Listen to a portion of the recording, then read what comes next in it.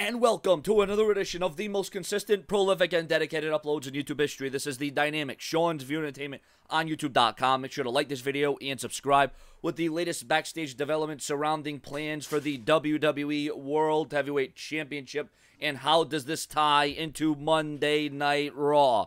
Not counting the not counting the World Heavyweight Championship, which is no longer in the picture in WWE. The last time the WWE Championship, which is now the WWE World Heavyweight Championship, changed hands on Raw was back in 2011 when John Cena beat Rey Mysterio, which was the same night that Rey won the WWE Championship in the tournament final in 2011.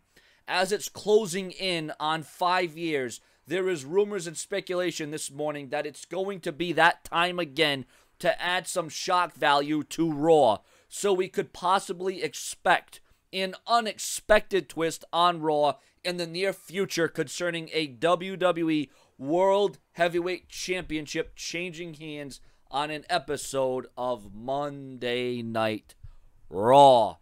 Well, ladies and gentlemen, like you said, Dolph Ziggler defeated Alberto Del Rio on Monday Night Raw, but that was the World Championship. This is now, we're talking about the WWE Championship, or in essence, the WWE World Heavyweight Championship. So you got to wonder, does this throw a curveball for Night of Champions? Are we going to even experience a title change at Night of Champions? Or will Sheamus cash in his Money in the Bank the next night on Monday Night Raw? Or will Sheamus cash in successfully and then lose the WWE Championship the very next night on Raw and go on with a 24-hour title reign? Ladies and gentlemen, I think this does provide for a little twists and turns.